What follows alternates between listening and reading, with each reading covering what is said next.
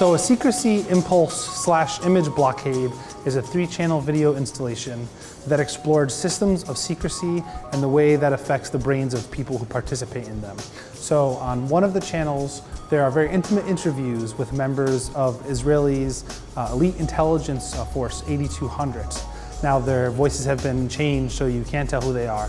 And they're also put in MRI machines. So the artists and the filmmakers collaborated with scientists at the Weizmann Institute in Israel to do this research and sort of see how these folks' brains might be affected by working within a system of closed state secrets and perhaps also some self-censorship or changing how they perceive the world based on their role in the government. So in this newest channel in the work, 4 actors are hooked up to TMS machines where their brains are stimulated and their bodies move.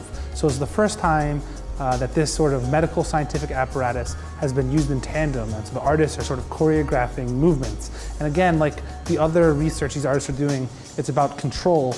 In this case, slightly more bodily control. But what are the ways that technologies, governments, the oaths or laws that we adhere to control us? And that's what a lot of the questions I think these artists are investigating with this work.